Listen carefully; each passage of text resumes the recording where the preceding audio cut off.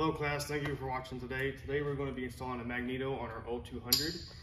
To help kind of speed the process up, we have already kind of done a couple of things. We have installed our timing pin, and we have got our timing can already installed on our propeller. Here we got Sam's going to talk about what the timing process looks like and how we find our top dead center. Okay, so at this point, we would want to rotate the propeller so we can get the pointer to the 0 degree right here. Right now the piston is already in contact with the pin, so we'll make sure our disc is at 0. So now at this point we spin it through the direction of the propeller, like the normal movement of the propeller, until it meets the piston again, until the piston meets the pin again.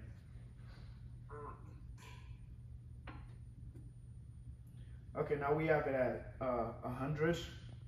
And so usually what you do is you move the disc to half of whatever arc it doesn't touch or reaches. So that's 50, because half of 100 is 50.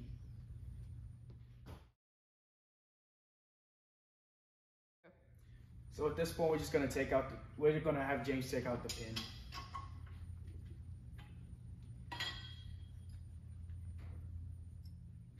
So now we have it at half of the 100, which is 50. Now what we're trying to figure out is if we have our engine at top dead center. So we're gonna rotate it to 0. Make sure we get it just right at the spot. Yeah. So right there we have our dial at 0 to ensure that we actually have it at top dead center, which we do. But according to our data plate, we're supposed to have it at 24 degrees before the top dead center. So which means we're gonna rotate this to 24 degrees before the top dead center. And we gotta be careful while doing this, you know? Go ahead and show we actually get it just right on there. And that's perfect. We now have it at 24 degrees before top dead center.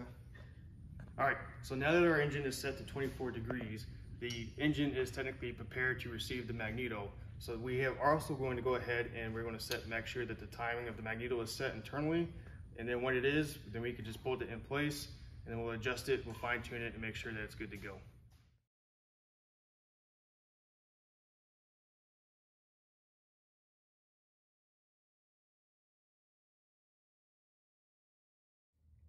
All right, so once we get our Magneto in place, we're going to take our clamps and we're going to just finger tight these clamps so that we can rotate the Magneto to fine tune it.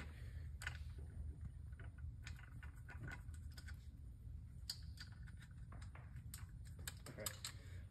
So in order to fine tune and actually get your Magneto set to the proper timing, you're going to have to utilize an actual Magneto timing device. It's kind of helped to show you exactly when the impulse coupling is firing. But the most important step is do not forget to remove your timing pin. In the arms of the angel.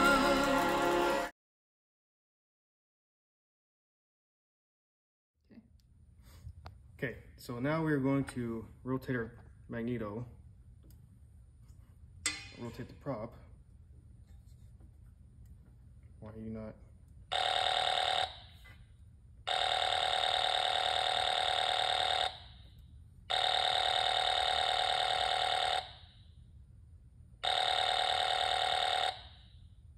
Okay, so right there, the buzzer is going off.